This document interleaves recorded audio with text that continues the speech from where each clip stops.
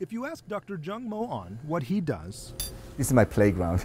he'll tell you he plays Legos, but with molecules. Okay. A research professor here at UT Dallas. This is where we're having a fun.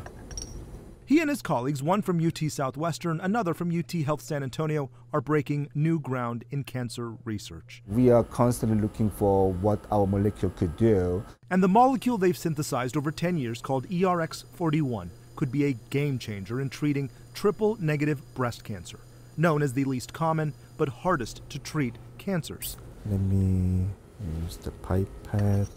This compound they've developed binds to an enzyme found in cancer cells and not so much in healthy cells. He says it's also proven effective in ovarian and brain cancers. Some cancer cells have a high expression level of these proteins, so they get damaged first.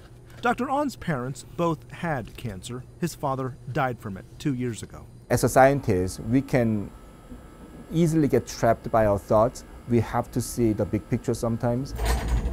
And that big picture is being realized. They're waiting on patents to be approved. The hope is to have clinical trials by next year. And hopefully make some good impact on the society.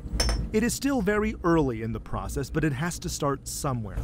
And that somewhere is right here in a lab in North Texas. In Dallas, I'm Jobin Paniker.